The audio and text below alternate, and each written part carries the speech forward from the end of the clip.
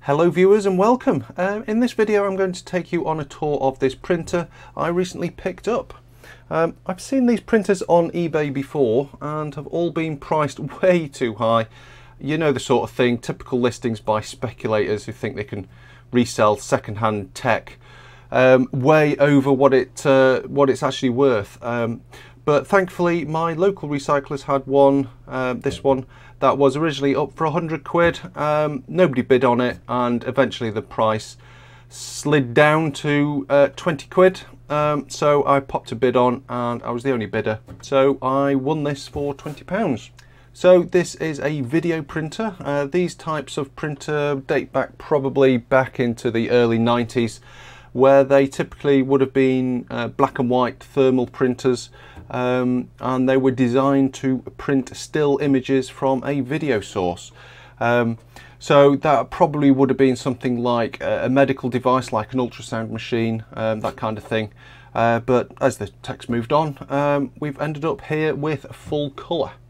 So this particular model is a Sony UP-25MD, and it's one of a range of professional video printers used, as I said, primarily for medical imaging. From what I can tell, this model dates from around about 2010, but I think it does appear to be still current. It's still available to buy, brand new, for the princely sum of just £1,500. Wow, yeah, that 20 quid score on this looks to be a pretty good bargain to me. So, specifications. I've said it's full colour. Its print method is dye sublimation, and it prints onto photographic quality paper at 423 dpi. It takes around about 20 to 30 seconds for a print, depending on the paper size that you actually have in the machine. There's two different sizes, large and small, and I will show you those in just a moment. Now, as this is a video printer, it's really only designed to accept video-based signals, so it's not really easy to connect to a computer. But to be honest, the reason I bought this was so I could plug it into my Quantel paint box and take prints from my paint box. So I'm just fine with it just being a video only. I don't really have an issue with that. So the inputs are composite, S-video and component, and it supports both standard definition PAL, NTSC, but it also does high definition in 720p and 1080i formats. So you do have access to slightly higher resolution if you can work a way to get this connected to your computer. You know, for example, because this has component video input, you can adapt that to VGA, and most video cards nowadays allow you to configure custom video resolutions, and you can usually find that they can output interlaced video formats if you choose to turn that feature on. If you don't have that on your video card, you could use something like a video scaler. They would generally be able to convert to interlaced formats for you if you need it. If you want a little bit of background on video scalers, I did a video not too long ago about them. There'll be a link up in the top corner there if you want to go and see that. So yes, if you can manage to get this connected to your PC and output 1920 by 1080, then you'll have access to 2 megapixel prints, and on the large paper that will get you 5 by 3 inch prints, so that works out at about 384 dpi. So it's not to be sniffed at, and the quality is exceptional out of these printers. So as I'll show you in a moment when I do some test prints. I should also say there is a version of this printer which has USB. It doesn't have the video input. It has USB, so you can connect it to a computer, and presumably that would give you access to the full print resolution. And of course it'd be a lot easier to print. So as this is dye sublimation, it does have a consumable part. The print packs can only be bought as genuine Sony one. There doesn't appear to be any copy brands out there. They're not cheap. A pack of the small prints costs online about £85. and the large prints are about £100 for a pack. The small packs contain 3 print ribbons and 3 packs of paper. That gives you 240 prints in total. The large packs are slightly smaller number of prints. You get 3 packs of 50 for 200 prints. So in terms of cost per print, the large paper is about 50p a time and the small ones are about 35p. So with that said, you can still pick up bargains. Both of these packs are brand new, old stock, and I picked up both of these for 25 quid each. So yeah, massive savings if you actually look around and spend a bit of time trying to trace down a bargain. So in total, we've got 25 quid, 25 quid and 20 quid. So 70 quid gets you a fully working printer with paper ready to go. I think that's a pretty good deal, to be honest. So let's take a look around. Obviously this is a professional bit of kit. It's designed to be used in a professional environment and last a long time, so it's very, very well built. On the front here we have a LCD with status information, menus and that kind of thing. Control panel to give you access to most of the most common printing options, you know, where you could do like 4-up printing and print multiple copies, that kind of thing. Now this front panel folds down to give you access to the print ribbon, and you do have access to the paper drawer as well here. Now the paper tray holds either the small or the large print paper. You can open up here and it just goes, the paper just sits in there. The print ribbon itself, which is the bit that supplies all the colour, is accessed with this tray here. So this is the print ribbon, just to ease this out. So this is dye sublimation, so there's going to be 3 colours on here. CMY, there's no black, and it just transfers the ink from sections on this film onto the actual paper. So this cartridge lasts as long as one of the print packs, so this being the large, you will get 50 prints out of this cartridge. The other interesting thing with dye sublimation and this type of printing is there is a data security issue with these, and what that means is, as this actually prints, the negative of the image is actually effectively recorded onto this film, where the unused ink is left behind. So when I get to the end of this this print, this cartridge, I will pull this apart and we'll see what images were printed on it before I got hold of it, because when I picked up this printer, there were a number of prints still left available on it, but some had been used, so it means there will be some other prints on here that are not from me. So I might take a look at that, and if they're not, if there's no personal information in there or anything like that, I might show those on camera. So these just slide into this little tray, and then that just pushes home. And around on the back we have all the inputs and outputs. What's a nice thing about this is there is an output for every input, so it means you can actually daisy chain this into an actual video system. So you can bring the video into this and then output this to a monitor.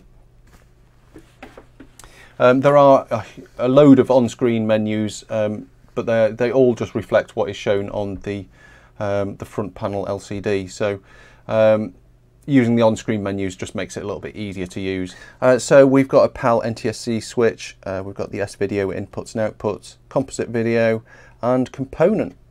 There is also RS-232 as well, so presumably you can automate most of the functions with RS-232, and there's a couple of remote options as well. Very basic stuff like a hand switch or a foot switch, just to allow you to make a print just by pressing a button on the floor.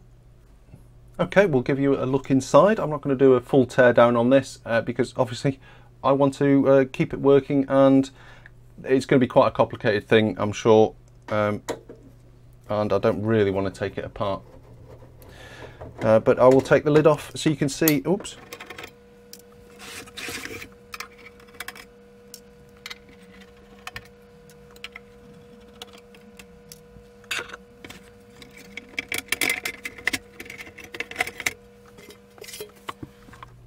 Right, yeah, it looks really nice on the inside. Very, very typical Sony construction. We've got a couple of cooling fans on the side here.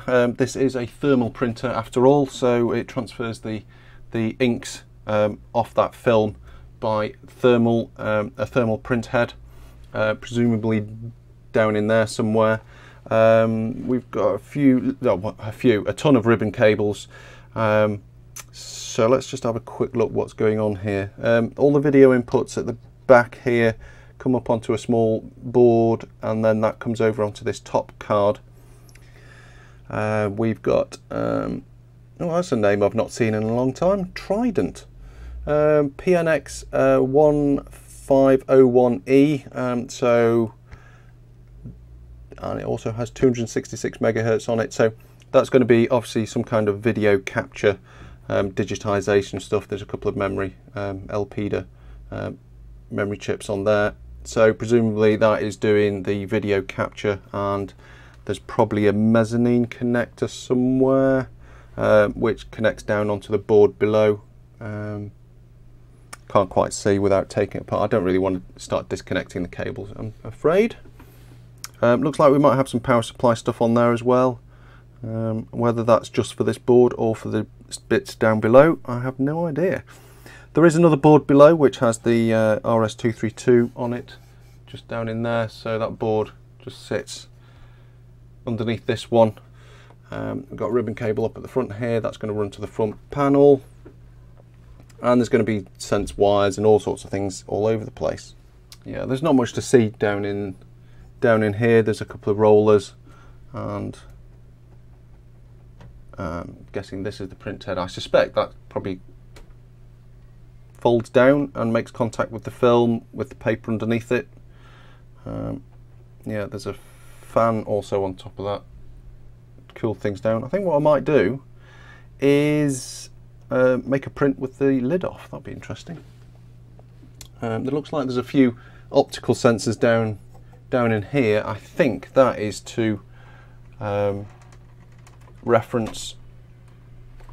I've noticed there's a couple of black and silvered parts on here, and they are different on the different size cartridges, so I think that is to identify what type of paper and printer. I should say that it looks very clean in here. There's very little evidence of dust, so I suspect it might not have been used too much. I was just connecting this up, and I've just noticed this awesome bit of mechanical engineering for a clunking power switch. Where is it? There you go. Look at that. All that pressed bit of metal. Imagine all the designing and the machines made to actually manufacture that little bit of metal just for a power switch. Awesome. Right, so let's just power this up.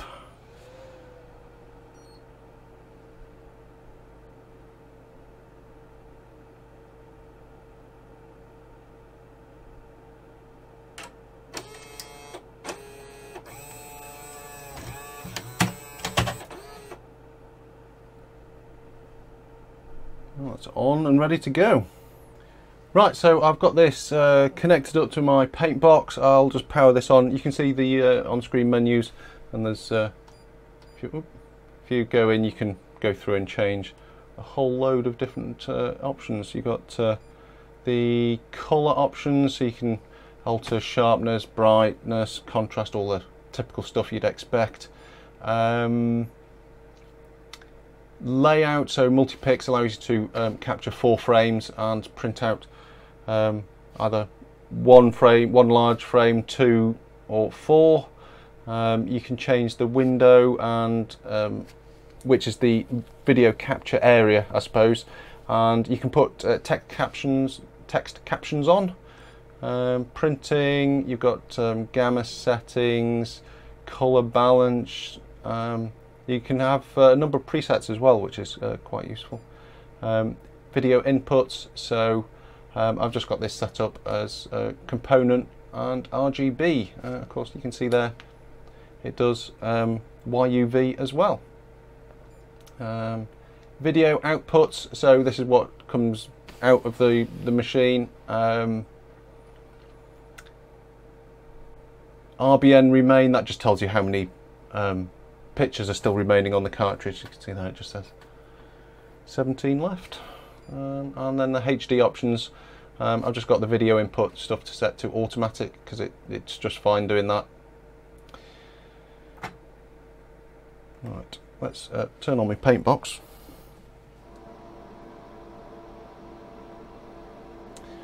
Right, so that's my paint box up. So this is looking at composite video out of the printer at the moment. So what I'm going to do is just do a quick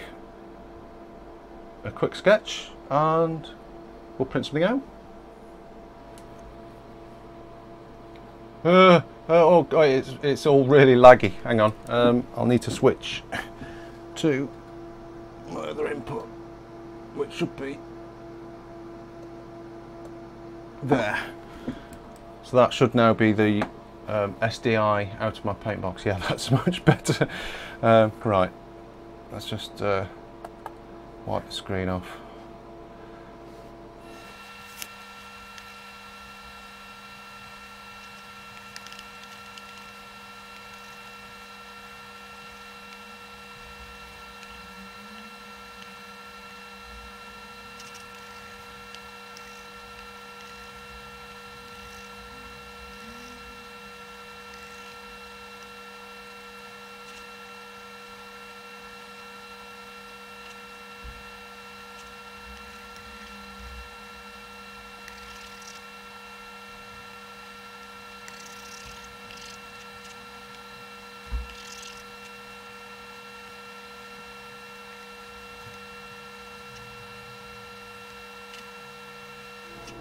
Okay, so I just need to reach around here and do capture and then print.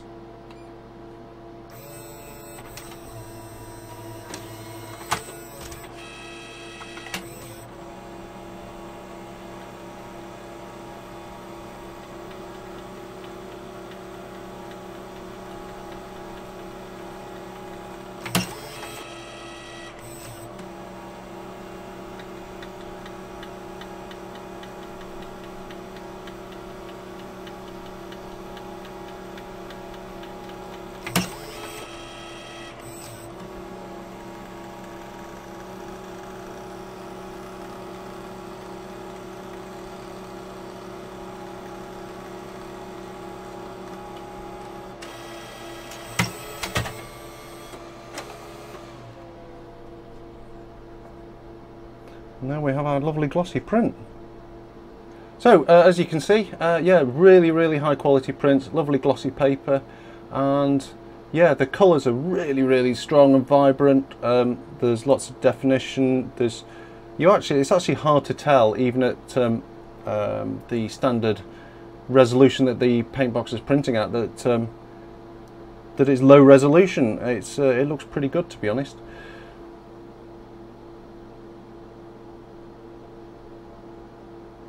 There you go, there's a little bit closer up. Lovely print quality. And to give you a comparison of the large and small, this is the large print and this is one of the smaller prints. So you can see there, yeah, there's quite a bit of difference in size there. But as the actual printer itself is pretty high resolution, they still look pretty good prints. They're just a little bit small. So I've got a few others here. That's another large print there.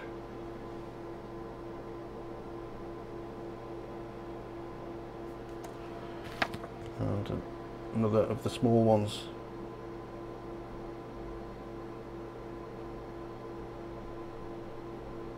And just going on from that, of course, if you connect this up to a PC and actually put it a 1080 interlaced signal into this, you can get 2 megapixel prints out of this. So the resolution just gets even better when you feed a high definition signal in. I won't do that now because I think you get the idea. It's pretty good, and I think it's well worth to keep an eye out for these printers on eBay. just in case somebody lists one up for a reasonable price and you can pick up a bargain. So I hope you found this video interesting. If you did, give it a thumbs up. Comments are always welcome in the comment section, obviously. Thank you to all my Patreon supporters who continue to support this channel. And if you want to be a Patreon yourself, you're more than welcome. There'll be links in the description, and you should have seen some links earlier on as well. So thanks for watching, everybody. I'll see you on the next video. Bye for now.